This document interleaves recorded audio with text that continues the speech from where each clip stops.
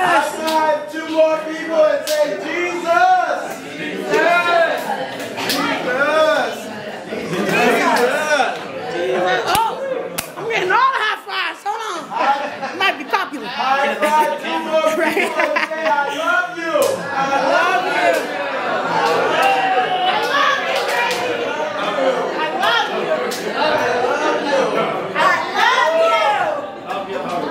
High five some 2 more people and say victory belongs to Jesus.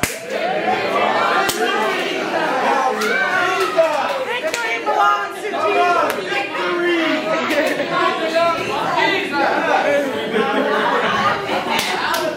High five 2 more people and say God is good. God is good.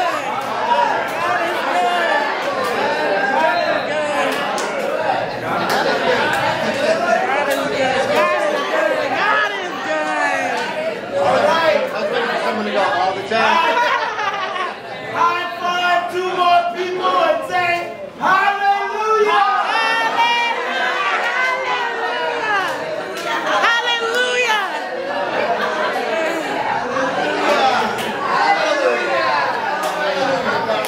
All right. Hallelujah. High five 2 more people and say praise the Lord. Praise the Lord. Praise the Lord. Praise the Lord. I'm sick of running around. All right, clap your hands. Come on, clap.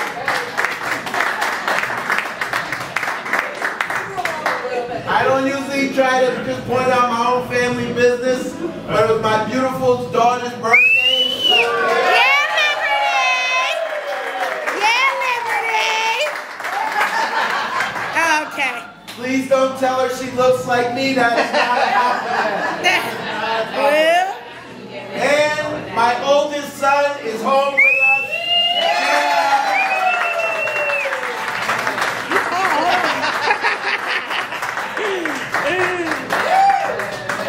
I'm glad I treated him good when he was small. Remember me, I was your friend. God is good. all the time. All the time. God is good. All right, what does love have to do with it? Everything. Everything. We're here because of the love.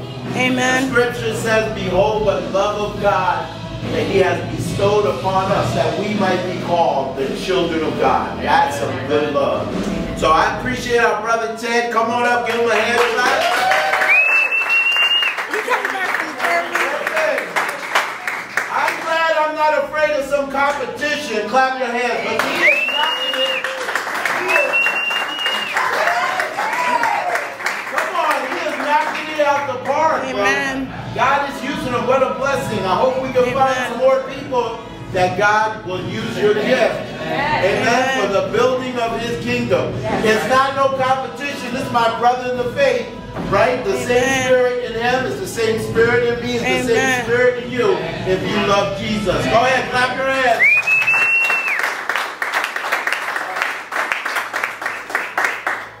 A little refresher. What did we talk about last week? What was our verse last week? Anybody remember? 4:9. Yep. Right. Two are better than one. 2 are better than 1. 4:9. Very good. Very good. I have another simple one for you this week. But before we get to that, let's bow for a word of prayer. Heavenly Father, we thank you for bringing us here today to H2. May you fill our lives, and may we be instruments of yours, so that when people come through this door, we can show them the love of Jesus and lead them to you. Yes. It's in your Son's name we pray. Amen. Amen. Okay. Today's verse, like I said, is a simple verse 2. Where 2 or 3 are gathered as followers, I am there with them. Yes. Well, we have 2 or more people here today, so thank you, Jesus, for being here in our presence. Amen. Amen. And when I thought of this verse, I thought, wow, this is going to be simple. This will be easy. I know what this verse is all about, and it's so nice and loving. This is going to be great. And then God said, you better read more of my word. You better study and figure out why did I say this? Why did Jesus say this? Amen. So it's a little bit different than what I was intending, but I'm hoping that my prayer is that at the end of this, we'll have lots of energy. NRG. I know you used that before, but I'm copying it from you. We're going to have some NRG to be the ready circle and to be ready to greet people and do God's work here this morning. So where 2 or 3 are gathered as my followers, I am there with them. That's a nice verse, like I said. It gives us hope, gives us trust in Jesus, gives us the boldness to go and do His work because we know we're going to be protected. He's going to be there right at our side. And that's nice. That's nice. But the R is righteous. And that's what happened when I read. Right before this verse, His disciples just came back from going out 2 by 2 and doing all kinds of miracles in Jesus' name, and they're like, wow, let me be on your right side. Who's your favorite? Who's your favorite? Pick me, pick me. You know, they all wanted to be Jesus' favorite. But Jesus said, hold on a second. Not everything works the way you intend it. And sometimes we fail. Sometimes we don't do what we're supposed to do. Or sometimes we do some things that we're not supposed to be doing. And that's where this line comes in. Where 2 or 3 are gathered in my name, I'm there with them. So if a brother, like Craig maybe, come on out here. If Craig's doing something that he ain't supposed to be doing, or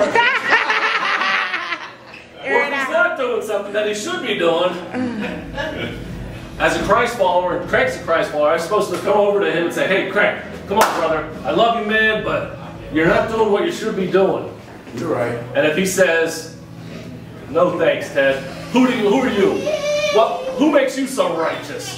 Why are you the guy that's telling me what to do? Worry about yourself. Say, Craig, come on, man. It's not about me. It's about you. Come on, let's about your relationship with Jesus. That's what we're trying to do. We're trying to work together to get you to be saved. Say, hey, you worry about yourself. Well, that's not good. So I get my brother Bobby. Hey, Bobby. And where's Carlos at? Come here, Carlos. Hey, Craig's not doing some things that he's supposed to be doing. He's not being a Christ follower. He's supposed to, come on, let's go and help him.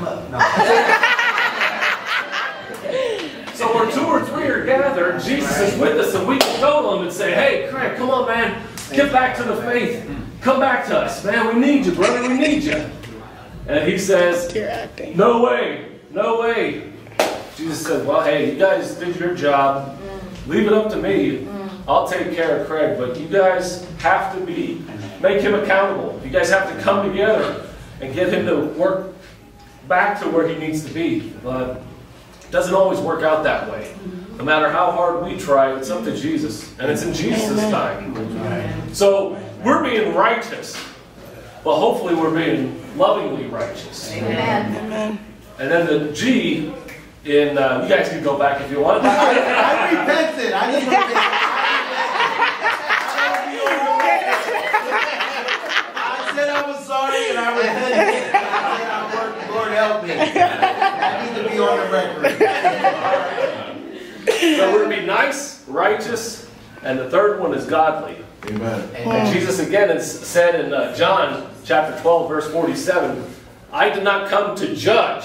Say judge. Judge. I did not come to judge, but to save. Say save. Save. So Craig, we're not judging you, brother. We're trying to save you, man. Amen. We want you to come back. And that's what we're here for. It's a fine line between judging and helping.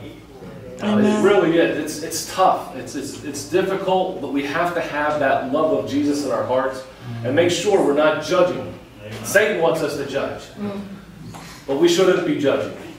We should be here to be godly, to save, to help them come to Jesus and to know Jesus.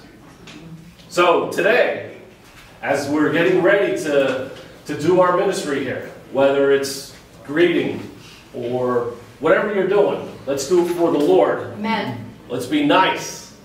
Let's be nice to people. Amen. When you see somebody come in, give them a hug. Be nice, be loving. If you see something on the floor or something out of place, or something that needs to be done, do the right thing. Do the right thing and pick it up. Amen. And if somebody needs prayer, if you see that they're hurting, be godly. Amen. And pray to them. And pray for them. And pray with them. All right? Let's pray. Heavenly Father, we give you all the glory, all the honor, all the praise. Yes, Lord. You are the Lord of our lives and the Savior of us. We thank you for being here with us, and giving us the power, giving us your strength, Lord, to do your will here on earth. Lord, may we see and hear and feel the people who are coming through here that need your love. And may we be the instruments of your love for them. It's in your Son's Jesus' name that we pray. Amen. Amen. Go ahead.